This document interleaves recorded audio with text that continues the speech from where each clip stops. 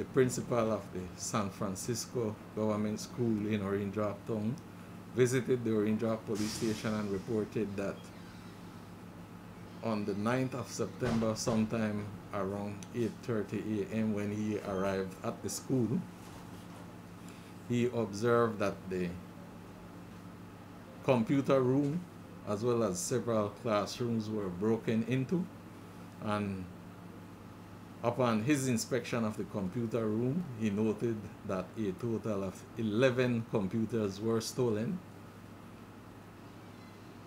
As a result, police conducted an investigation where, at the conclusion of their investigation, they visited the home of one Irvin Moncia, 22 years, of a Orange Rapton address, where they discovered 10 of those missing computers.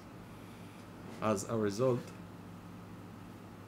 Moncia, along with a 16-year-old minor, have since been arrested and charged for the crimes of burglary and handling stolen goods. Is there any idea where that remaining one computer is? At this point in time, we are trying to locate the other missing computer out of that bunch.